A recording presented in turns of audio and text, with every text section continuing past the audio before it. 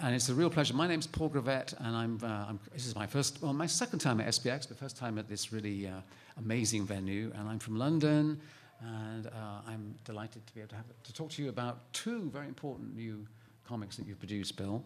And we're starting off with your biography, the new biography of Ernie Bushmiller, which has come out from Abrams. It's called Three Rocks, hence the images here. Yes.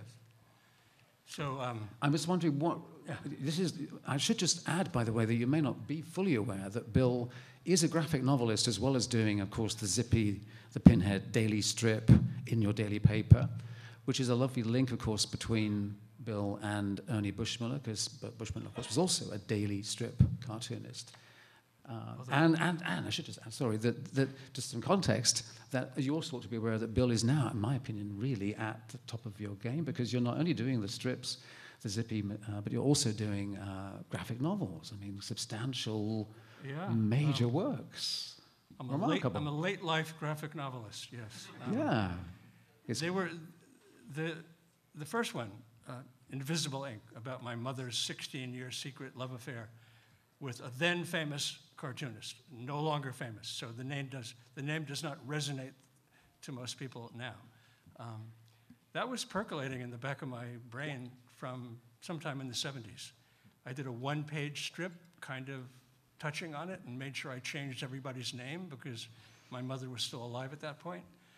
But once she died and left me all the information I needed to make Invisible Ink into a book, she left me her journals, her diaries, her 384-page unpublished family saga in which all of the characters' names were changed, but all of the characters were obvious to me who they were.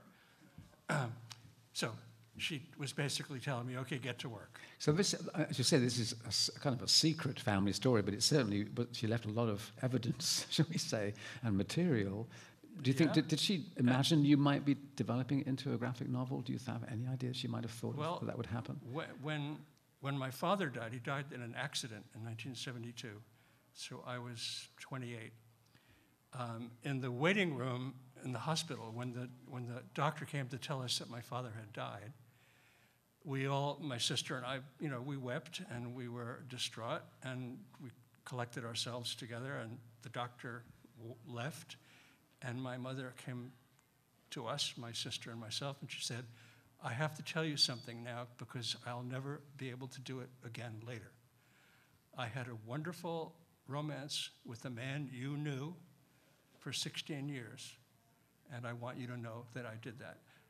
My response was, really? My father just died. Yeah, is this the moment? Is this really the moment? Yes. I didn't ask her a single question. I don't think she wanted me to.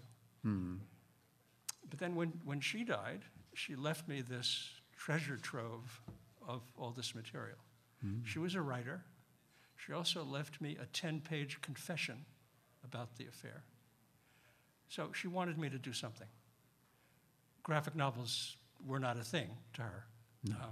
She liked Zippy. She had a Zippy tattoo on her shoulder. Hey, now that's a real mom that does that. When your 70-something mother comes to you and says, I want a tattoo of your cartoon character on my body. So you then become the parent and you say, you want what? When I realized she was serious, I said, oh God, okay. I have to design this tattoo and you have to give it to the tattoo artist. I'm not going to have to look at a bad Zippy drawing on the back of your shoulder for the rest of your life. Was this her first tattoo? It was her first and only tattoo. My. She got it in a place where she would only show it to people when she was in her bathing suit, which she did. I had a hot tub in my backyard. She came over to be in the hot tub. And this is in San Francisco. And so it was something that people saw, but only when she wanted them to. But yeah, so that's my mother. My mother was a one of a kind, yes. So we're getting off the subject. No, but it all relates. I mean, because this is the world of graphic novels, also the world of the newspaper strip, and then we come to Bushmiller with one of the most iconic newspaper strips. I mean, to the point where it's used in the dictionary to to define a comic strip. It's illustrated next to the word. And there's a famous phrase by Wally Wood, isn't there? Which is the I think you read Nancy before you realise that you don't want to read it, or more accurately, that it's so instantly readable visually that you read it without having to. He said it's harder to not read Nancy than to read Nancy. Exactly. In other words, the minute it's presented to you, you're into it. You're reading it. Yeah, it goes. Which I completely agree. It's so iconic. It's now, so wasn't it said powerful. by Wood as a compliment? I don't think, perhaps, or was it? Do you think he was complimenting it? I think he meant it as a compliment. Good, I don't think he was a big Nancy fan, but I think he meant it as. He was a pretty smart guy. So yeah, I think he meant it as a compliment. He got it. The catchphrase that I used to introduce the book is, Peanuts is a strip that tells you what it's like to be a child. Nancy tells you what it's like to be a comic strip. That is really breaking it down to its most essential form. Mm. Of course, that knowledge that it's telling you what a comic strip is like is received differently. But by cartoonists, it's received very directly because we see how he structured his comics. He thought of his punchline first. He worked backwards. He imagined a funny situation, usually a sight gag, almost always a sight gag. Mm-hmm. Then he would say, okay, in 4 panels, how do I get to the gag? And then he'd work backwards to get you to the gag. So, Nancy. We could show a slide, please. I'm sorry. Can we have a slide up on the? Should we just do that? Yeah, we go. Have a cover up. Yeah. Oh, you want to? Yeah. Well, we're not going.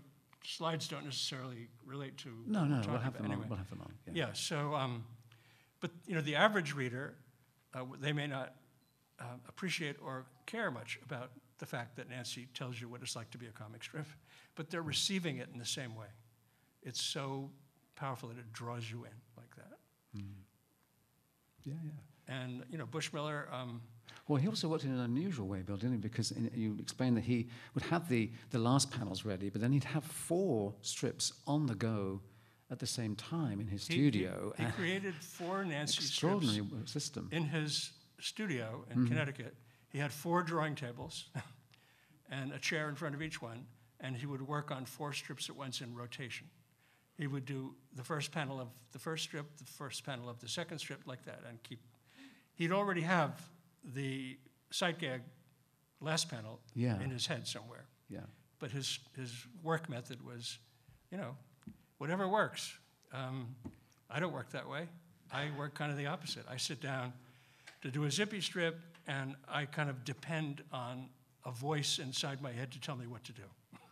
And you don't have a 4th panel in mind or a punchline in mind when you start. I don't know where it's going to go. You don't know where it's going to go. No. I know what the first panel is going to be. Yeah. And then it's a question of doing a lot of penciling and editing to get to the finished product. And because I don't know the finished product. And dare I ask, are there points where you got to the end of a strip and go, this isn't the right ending, or do you? Yes. Yes. Because when I finish a strip, when I finish penciling a Zippy strip, I do something that Ernie did too. I hold it a little bit away from myself so I can get a slightly outsider view of it. And I mentally, or sometimes orally, actually read it.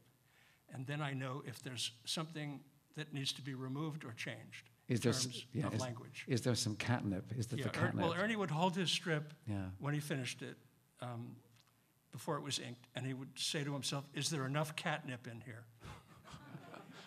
Is it funny enough? Can I make?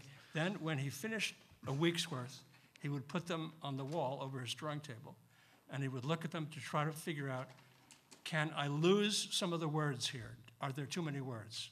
You've already got a real bare bones kind of writing style to begin with, but he needed to make it absolutely perfect. The most immediate possible, really. I had experience with trying to get a Zippy animated TV show going around the year 2000. And one of the writers I worked with was a Seinfeld writer. And he said, when he read our initial, we had 6 scripts, and when he read them, his first job, he said, was to deal with the pacing of the language. Something is funny or not funny, sometimes just based on the amount of syllables that are spoken. Now, this is more true for a sitcom or a play or a movie than it is for a comic strip, but it also applies for a comic strip. Mm-hmm. There's a structure that the reader is unaware of, but that the creator of the strip needs to be very aware of. So how many syllables lead up to the punchline, how many syllables the punchline is, it's actually pretty crucial stuff. It's almost like a haiku or something, isn't it? Just like a haiku. Yes. Yeah, it is. Yeah. That's true. Could we have the next image just so that people can see some of what the book is like inside? Here we go. Yeah, so... Because we should mention here how you've done a very original approach to this graphic novel in many ways, in several respects. But one is that you are incorporating Bushmiller's own drawings, and not, in other words, you didn't decide ever to redraw Nancy yourself. No, I never redraw anything. Yeah. How did you work on that? I redrew a lot. Yeah. No, I got permission from the copyright holder, Andrews McMeel, who inherited United Feature, which is the syndicate that Ernie worked for. I got permission to use Nancy in any form, including to change dialogue. But I told them I would never change, whenever I used Nancy in this book, it was collaged. So I would cut out a Nancy, cut out a Sluggo, and paste them into the panels. And whatever I wanted to do with them after that was my own writing. The purpose of that was to create transitional pages throughout the book. So instead of saying chapter 1, chapter 2, chapter 3, as each chapter ends and the next chapter begins, you come to a page in the book with a black bleed all the way around. And Nancy and Sluggo, in effect, are leading you from the previous chapter to the next chapter. So in that case, all of their dialogue is written by me, but all of the artwork is Ernie's. So, yeah, I was totally shocked that Andrews McMeel said yes when I told them what I was doing. Yeah. Maybe they didn't understand what I meant. So I may still get a letter. I don't know. But yeah, so Nancy is used. Also, I thought there's going to be some people who read this that actually haven't seen too many Nancy strips. True. So there are a couple of sections in the book where it's strategically placed, where you see a bunch of actual Nancy strips. Yeah. That had a very interesting evolution. While I was doing this book, I was always going onto eBay to look for Nancy stuff. One day, I'm looking for Nancy stuff, and it says, Nancy scrapbook, $50, buy it now. Wow. Okay, so sight unseen. I mean, scrapbooks are an incredible resource, aren't they? I figured it was somebody clipped out Nancy strips. Yeah, yeah. And it was about 1963. So this came in the mail 2 days later. This was a major revelation. I realized that the heyday, the best decade for Nancy was actually the 1960s, not the 40s that everybody says. It's the 60s. It's my opinion, but I back it up in the book. This person who collected these strips and pasted them into the book put them not in the consecutive order in which they appeared, but in an order that made sense to the person that was doing it. And they actually read like a 40-page graphic novel. Absolutely amazing stuff. And whoever did it was incredibly anal retentive, neat. There's no buckling of paper. It's on scrapbook paper, but it's in pristine condition. So this was I had to put this in the book. And it changed your view of Bushmiller's when he achieved his peak, his pinnacle of synthesis of the language. Yeah, it's an artificial thing. Yeah, a cartoonist doesn't have just one peak. No. They have series of peaks. Yeah. In fact, they have peaks that happen within 1 year. The daily comic strip does not require that you produce the very best of your work every day. It just requires that you keep doing it. So when you look at Nancy anthologies, like the ones that Fantagraphics publish, for instance, if you read them consecutively, you will feel this kind of peaks and valleys. There'll be some strips that you think they actually are they're kind of half dead. They don't work. Not much catnip, though. Yeah, not much catnip. And then you come to a whole section where he's at his absolute peak best. So this is the nature of a daily comic strip. It's a beast. It's an entity, and it has good days and bad days. And it's of course, it's absolutely appropriate that you not only are a graphic novelist, you're a daily strip artist, so you have that deep connection of having to make a strip continuously appear with Zippy, and so you understand what he's gone through. You've never tried. The technique is demanding on an artist so much, isn't it? It takes over your life. Imagine. Newspaper cartoonists, there's no vacations built into it. No. So you have to double up. I had to double up on strips to come here. And I'm kind of amazed you can find time to keep doing Zippy and then find time to take on these mammoth graphic novel projects. I work every goddamn day. Yeah, I know you have a fantastic, that's admirable work ethic. I am at my happiest when I'm at my drawing table. Well, that explains it. It's not a burden to me. It's the opposite.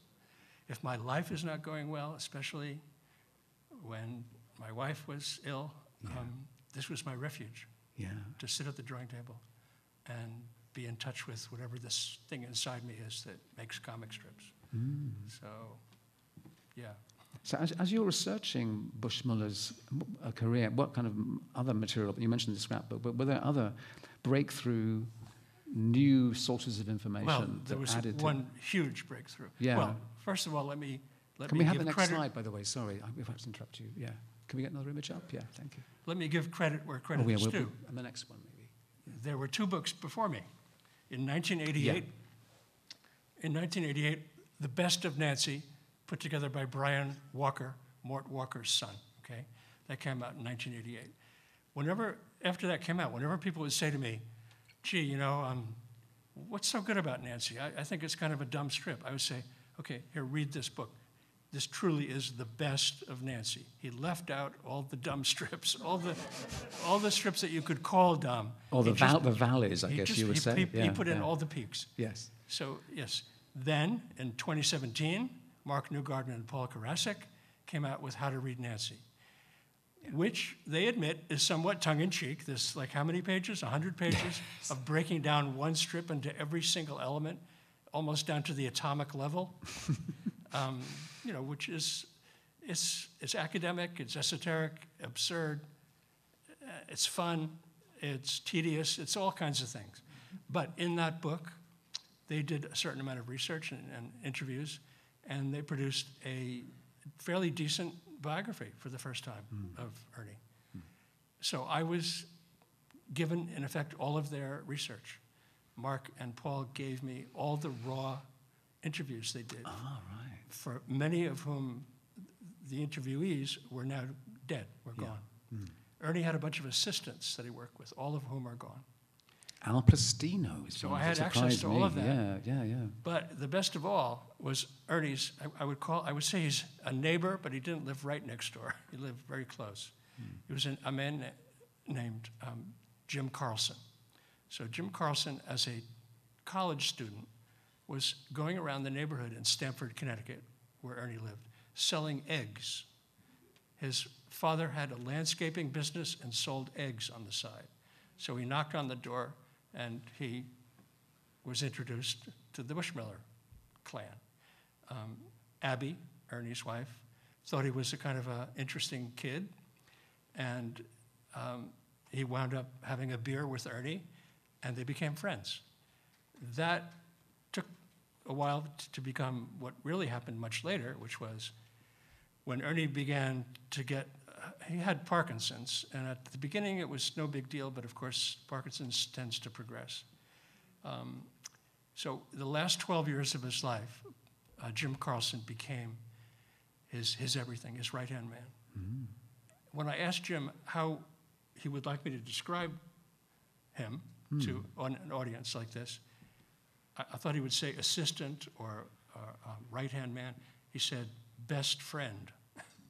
Yeah. Okay. And he gave me all the evidence that was true. So he became Ernie's best friend. And he gave me extensive interviews.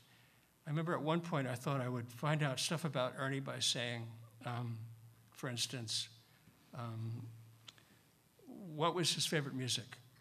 Did he listen to music? And Jim said, Fats Waller. My brain semi-exploded at that point. I would have thought he would say Lawrence Welk, Yeah. He said Fats Waller. Wow. I said, who was his favorite humorist? S.J. Perelman. Who was his favorite artist? Diego Velázquez. Whoa. That really got me going. Whoa. Diego Velázquez, I can get why anybody would like Fats Waller or S.J. Perelman or Jackie Gleason, these people he loved. Why he liked Diego Velázquez, maybe if you have an idea, let me know what it is. This is the man who painted the Pope, who did paintings of the Spanish royalty. Nice stuff, but why he liked it, but there it is. All these things form a person, If someone wants to know who you are, if you give them, the 10 things you like the most in the world, that will tell a lot about you, right? Mm-hmm. So nobody was really privy to that information since they were all gone, except Jim Carlson. And without him, this book couldn't have happened. No, that's remarkable that you connected with him. Yep. I'm puzzled about Ernie and Abby Bushmiller. There's no reason, of course, why any married couple or unmarried couple, whatever, would have necessarily children, but they didn't have children.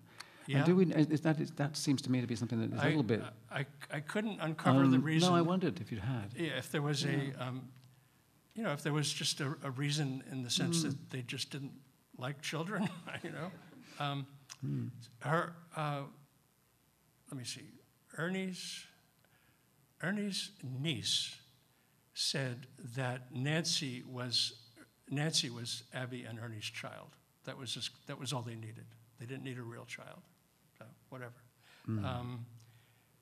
But there's never any indication from Ernie or Abby about any background of why they were childless.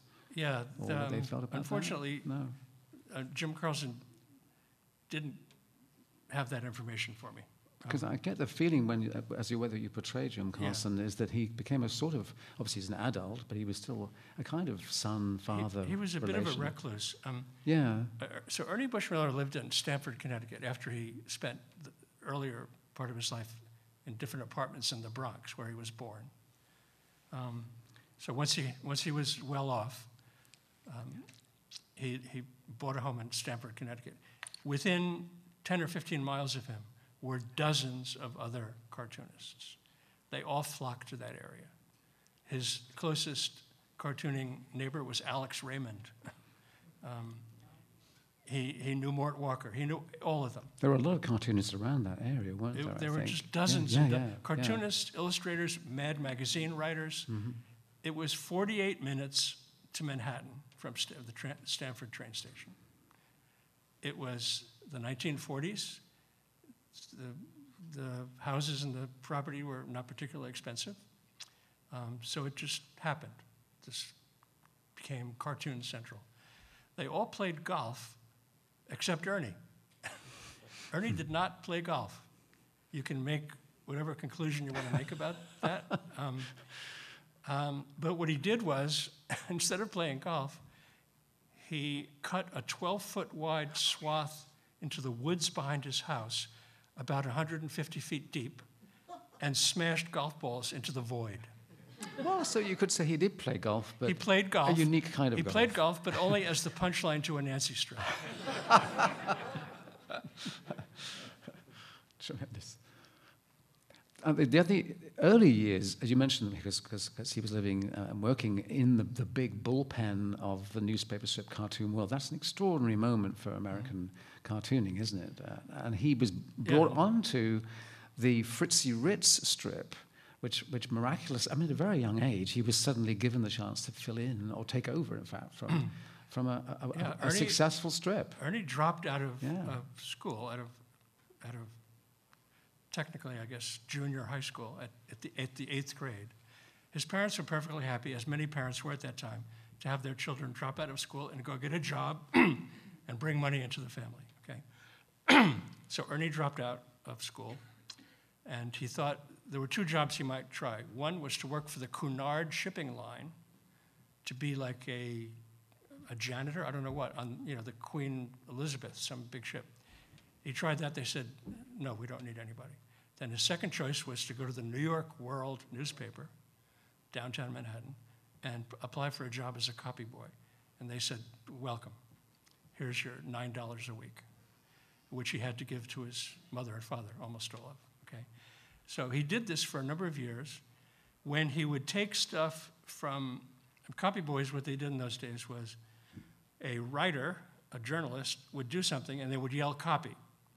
When they yelled copy, a copy boy, they were all boys, teenage boys or younger, they would come to the person who yelled copy and grab whatever they had and take it to wherever the guy told them, to an editor, to somewhere. Mm-hmm. So sometimes that would be, somebody would yell copy and then it would have to go to the bullpen. The bullpen in daily newspaper lingo of those days was the art department. So all the cartoonists, all the illustrators, they all were in this one big space. And they all had drawing tables right next to each other. So Ernie would take stuff into the bullpen and he would immediately become transfixed by the cartoonists doing comics. He started, ignoring his job a little bit. He started asking questions.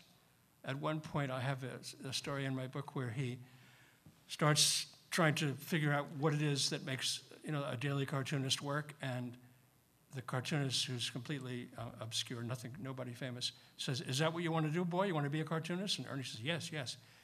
And he says, "Well, then you have to learn the basics." And Ernie said, "You mean penciling and lettering and inking?" And the guy says, "No, erasing." That is essential. And he handed him an art gum eraser. And he said, "See the strip I just finished? Before that goes to the compositor, where it would be turned into a metal plate to be printed by the newspaper. Before it gets there, the pencil has to be erased so it doesn't pick up, so you don't see it." So for at least a year or two, he was erasing. But can you imagine, a 14-year-old, 15-year-old boy who wanted to be a cartoonist being handed every day dozens of original comic art to erase? That must be the best comic like course any cartoonist could get. This was like an education on steroids for him. Amazing. When I teach comics, which I do at the School of Visual Arts, I try to do the same thing. I figure the best way kids can learn about comics is to be presented with as much original art as possible. Mm-hmm. My art, people that I have collections of, Nancy Page's, everything. All I tell them to do is look. I'm not going to talk much about it. Just look. Just absorb. So he went from that to, at the age of 19, there was a strip called Fritzy Ritz. She was a flapper. She was a bit dated. She seemed to be taking place a little earlier. She began in the 20s or? The 20s. Yes, right. Teens and 20s. Then by a cartoonist named Larry Whittington. So in 1925, King Features, my syndicate, approached Larry Whittington to do Fritzy, and they said, "We would like to have you leave the New York world and come to us, and we will syndicate Fritzy across the country." So this was his dream. Mm-hmm. He said yes. Then he told his editor what he was going to do, and the editor said, "Oh my God, we can't lose Fritzy Ritz. It's this incredibly popular strip. So who shall we get to continue?" And Whittington says, "Well, I've been talking to this kid, Bushmiller, and kind of teaching him a little bit about Fritzy. You might want to check him out." So at the age of 19, Ernie Bushmiller inherited the Fritzy Ritz daily comic strip. That's pretty special. He immediately started to alter Fritzy a little bit to look somewhat like his wife. Oh. But he kept the storylines. Fritzy was an independent woman. She had no family, no husband, a series of boyfriends, all of which she dumped in the storylines that were part of the strip. She was, there was a sexual quality. She was cute, She wore, the clothes, the current styles of the day. Most of the stories took place they traveled, they went to LA, she tried to break into the movies, all of which, after a while, became a little stale for him. And he was talking to Abby, his wife, and they both thought, maybe we should introduce a kid into the strip, because it would kind of shift gears. And the kid could cause trouble for Fritzy. I guess she's a single woman with a kind of a career-oriented goal, and she's very attractive, and she's very, she uses men to get what she wants. What if a little kid came in? What would happen? It's a slightly inappropriate kind of setting for a kid. So, I guess also kid strips. I mean, you'd had obviously Little Annie Rooney, you'd had Little Orphan Annie. All of those were. Right. There was a kid strip genre, wasn't there? This was not a kid strip. No. So he thought, okay, I will do it, and he did one strip. It's in the book in 1933, in which Nancy just appears as a mischief maker. It's not there, but anyway, yeah. She says something naughty to distract Fritzie Ritz's current boyfriend. They're like making out on the couch, and Nancy says something, a wise guy remark. The immediate reaction to that was, we want to see more Nancy. They didn't have the kind of demographic analysis that we have today, but editors very routinely would do polls, and they would say, what's your favorite strip, and why is it your favorite strip? And suddenly, everybody wanted to have more of Nancy. She was impish. She was naughty, and she was in a world, the Fritzie Ritz world, that needed that. Yeah. So it was only a matter of years until Nancy completely took over the strip. Now there has to be something said about Fritzie Ritz, which I have a whole chapter on Fritzie in the book. Fritzie, in the Nancy world, Fritzie is Nancy's aunt. Okay, all comics did that, including Donald Duck, Mickey Mouse. That way, you didn't have to picture that character having sex, because they were not parental. Okay, so Fritzie was Nancy's aunt, but she had come from a previous strip, and she wasn't altered in the way she looked. So to me, this was like two strips colliding in this Bushmiller world, and it added yet another layer of surreal strangeness that I think was absolutely wonderful.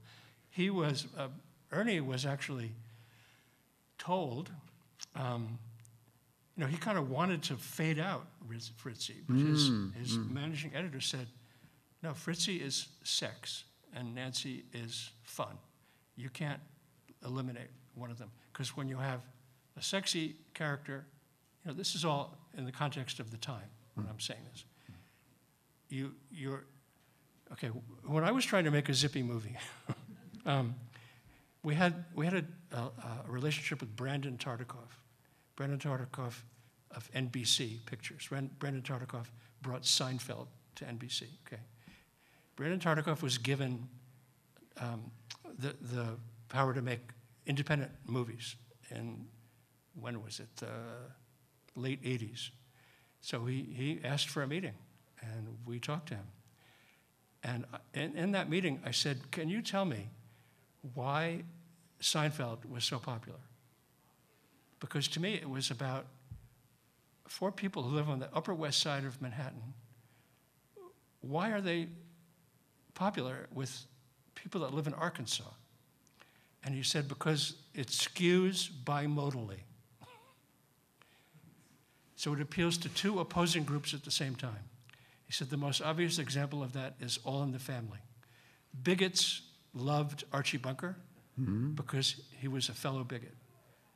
Liberals loved him because he was making fun of bigots. So if you have both audiences, you have a success formula. So I think a little bit of that was going on with Nancy. There was to divorce Fritzie from Nancy would have eliminated this bimodal skewing reality. Yes. Yes. Fritzie was, she was kind of cruel, which was kind of interesting that she would be cruel.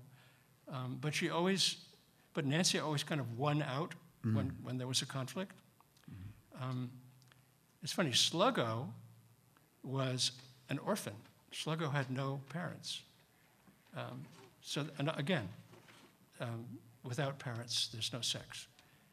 Anyway, so Fritzie and Nancy, they were joined at the hip, and I'm glad that happened. It went up until 1966, because Ernie always wanted to get rid of her, and he finally did in 1966. That was the last Fritzie appearance. And initially, Nancy's early appearances were not really anything so close to how we get to know the character later. And there was quite an evolution of how Bushmiller drew Nancy. So the first appearances seem to kind of blend in slightly more with the style of Fritzie. Well, there it is. Yeah. There's a page of, you can see the very first Nancy appearance on the top left. And then you can see how he changed her. This was not a conscious thing. This just happened. If you look at my Zippy strips from the underground days, and then you look at the Zippy strip that appears in today's paper, they don't look exact. They're similar, but there's an evolution that happens.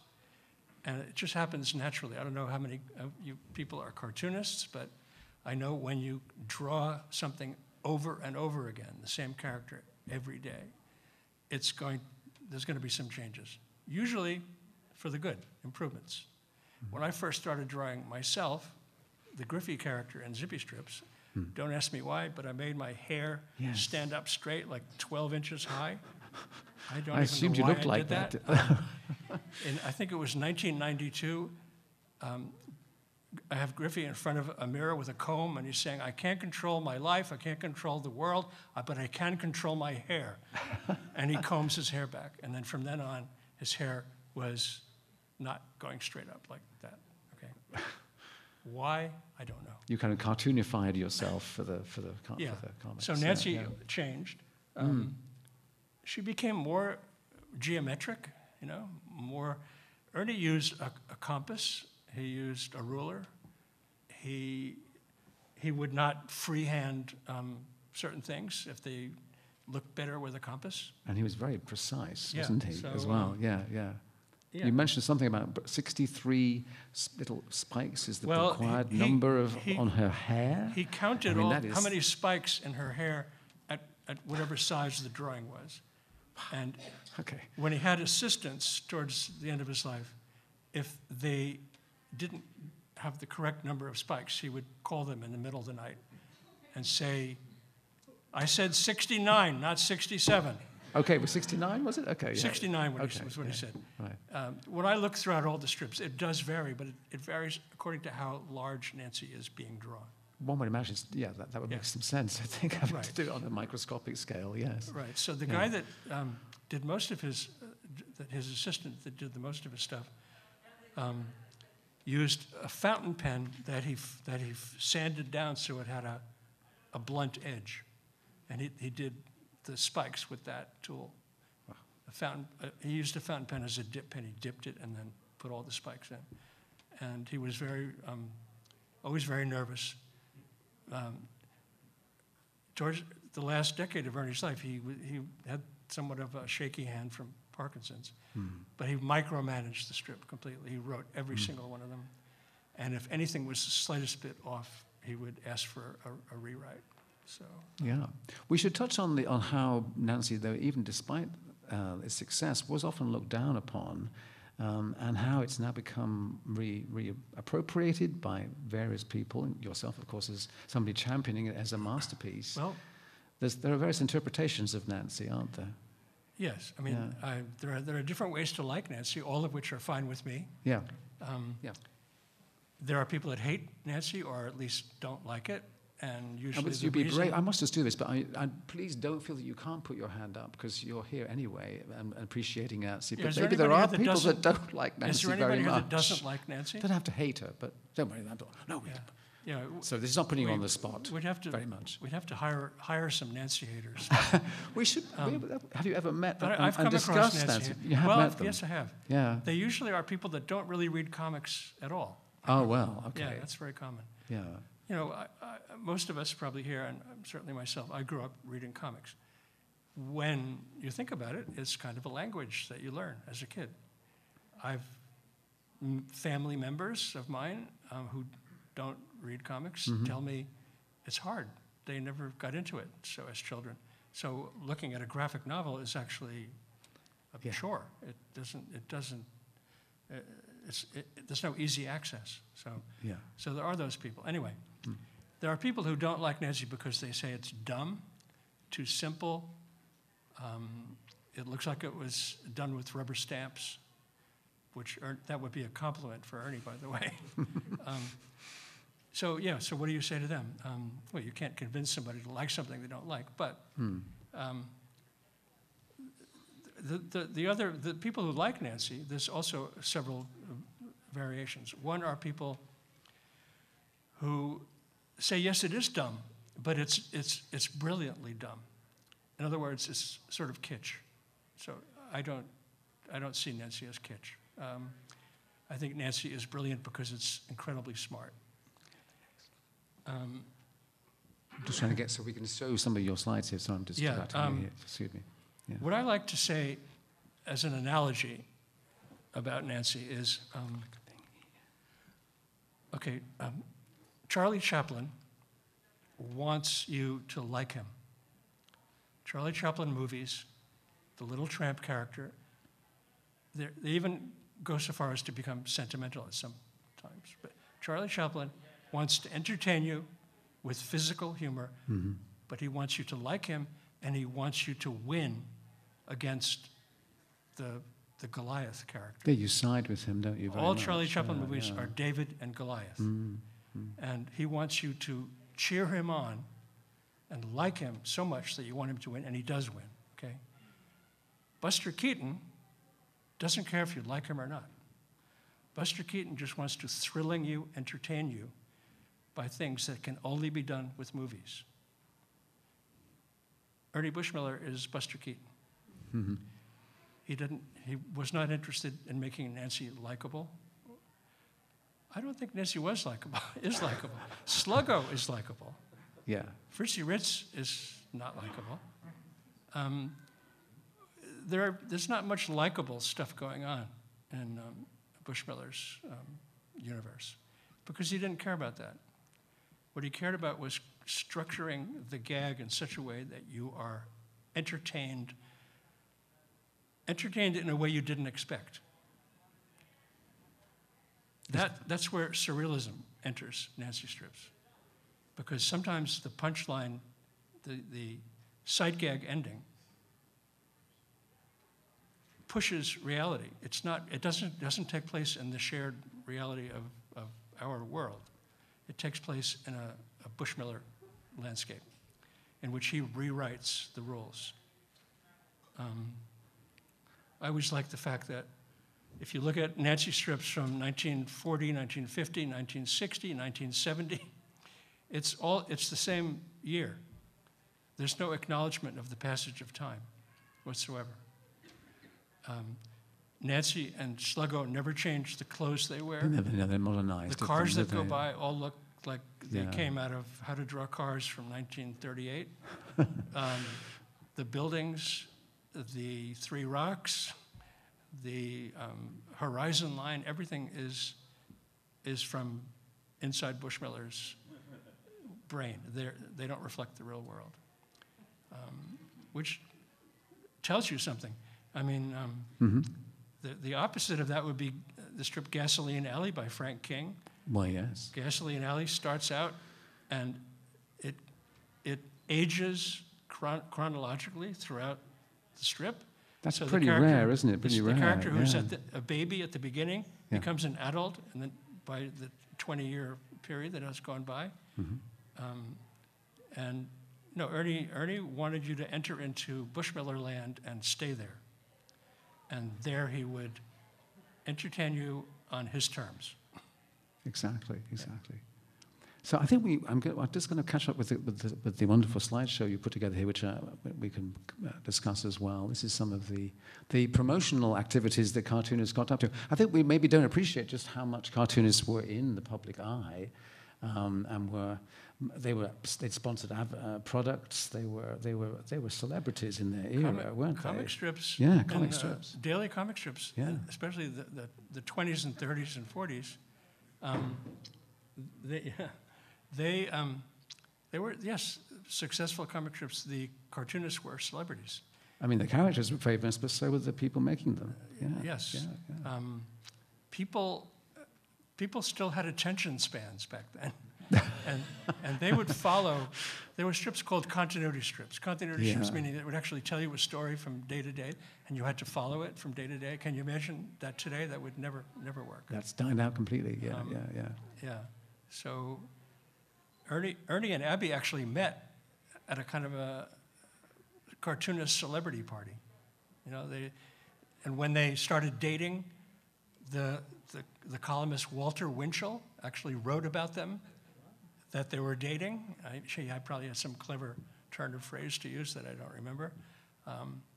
So they were... they were known, weren't they? They were in the papers. They were in the papers, and people followed their lives as well as their comics. Right. And you actually play with the language of comics in your graphic novel and your graphic biography, and you also incorporate other intriguing sidelines of material which surprised me. I mustn't give anything away, but there is an extraordinary correspondence between Bushmiller and Samuel Beckett in the book, which I won't say any more about because it's extraordinary. You have to read the book. We shouldn't say any more. I shouldn't. No, for those of you who've read the book, you know why we can't talk about it. Yes. There is a section in the book in which Ernie Bushmiller and the playwright Samuel Beckett carry on a correspondence. Yeah.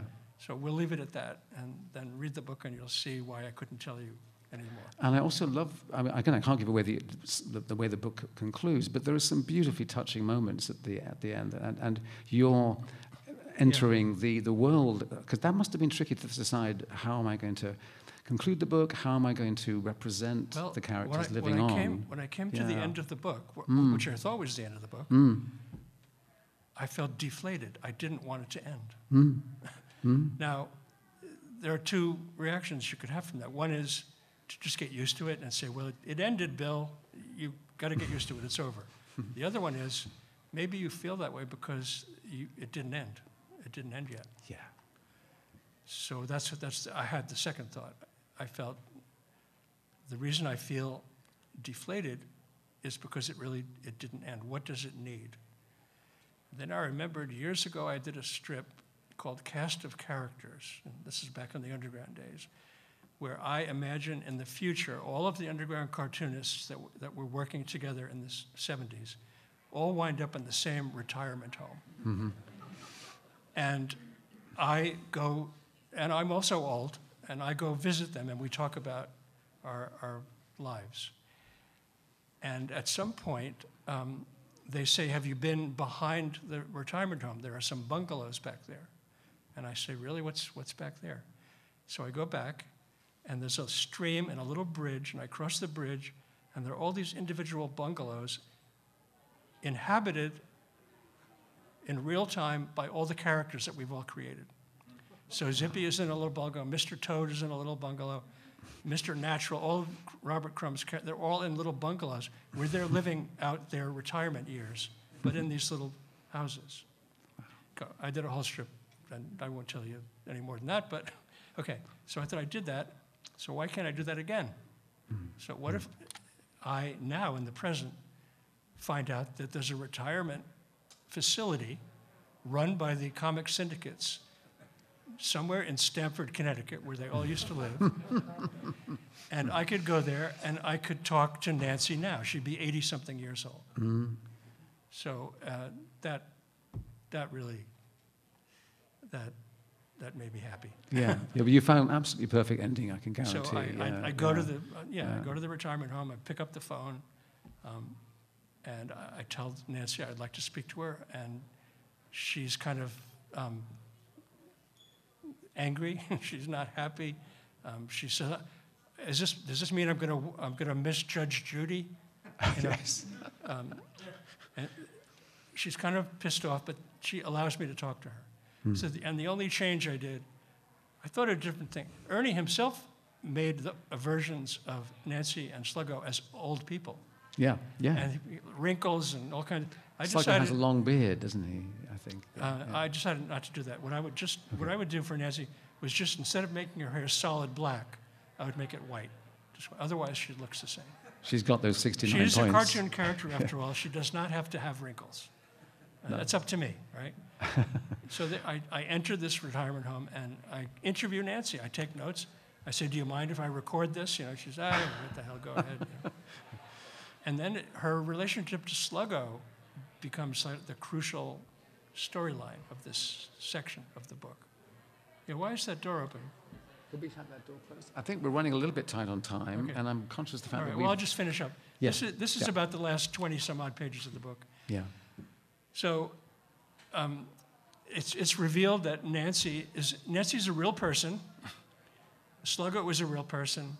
They had an unacknowledged love affair for many years, and then Sluggo left her, and she's been heartbroken ever since. She's kind of toughing it out, but underneath she's heartbroken. And so I give them a reunion at the end, in which we find that Sluggo is on Instagram, and he's an old man, and he has a 3-foot white beard. And then I go interview Sluggo, and I suggest, he says, how is Nancy doing? And that's the kind of the trigger for Sluggo and Nancy to actually get back together at the end. And when they get back together, they're no longer old. They go into their individual beds and they say goodnight to each other, and they're children again. Yeah. So then the book ended for me. It's the perfect ending, Bill.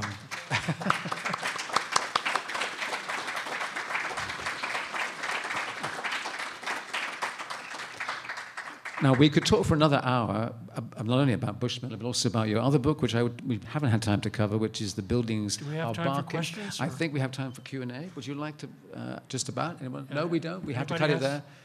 But you'll be signing your book, of course, I imagine, on the special SPX table.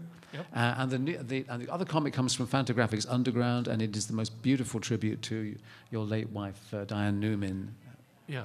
There is much to talk about in that, but I would recommend it very highly. It's an equally really powerful work. So if just a couple of quick questions we could do, if I anybody think, has... but I've been given a kind of cut-off. Are we out of time? We have a crowd waiting to get into the next one. I think we're actually at 3. We all go a little bit over.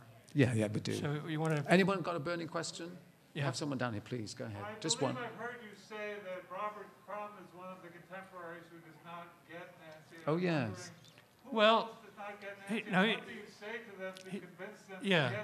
Yes. Yeah, you're right that he doesn't get Nancy, but that doesn't mean he doesn't like Nancy. He does like Nancy. He just doesn't get it in the way that I do.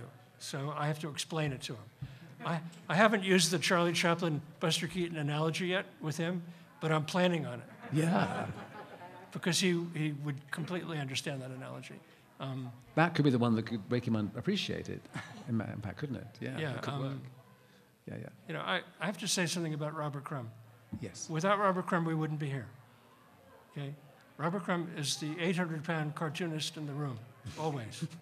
I was just at the National Cartoonist Society getting the Rubin Award. If Robert Crumb entered that space, he would neutralize everyone there. They would all be gone. Because they would never give him a Rubin Award in a million years. He's too good. He's the best cartoonist there has ever been, living or dead, in my opinion. Only 2 works of comics give me complete pleasure when I read them.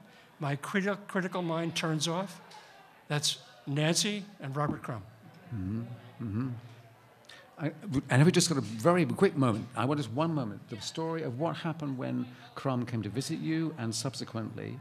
Because, as you know, Robert Crumb lost Aileen Kaminsky all around the same time. How have you, two days after bonded? 2 days after Aileen died, yes, which is about 2 months after Diane died, Robert called me, and he was very matter-of-fact and calm, which I thought was odd.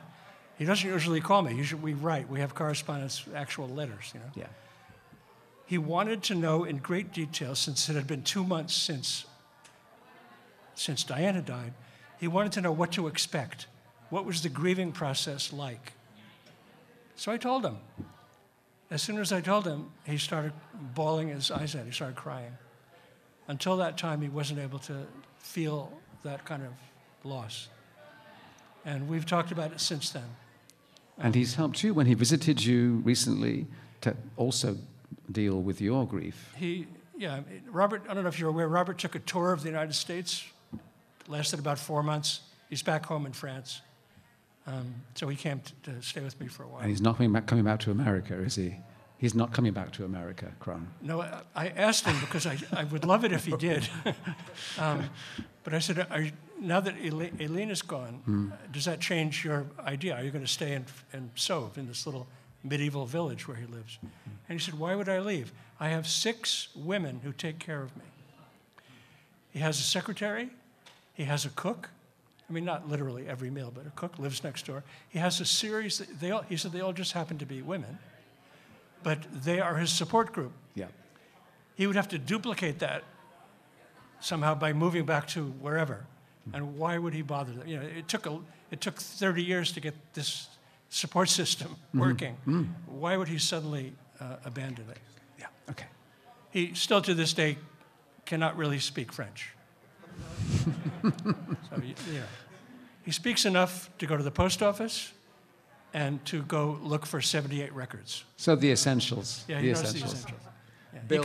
He can bargain with the 78 record people. Yeah. Very good. A round of applause for Bill Griffith, please. Thank you. Bill, thank you so much.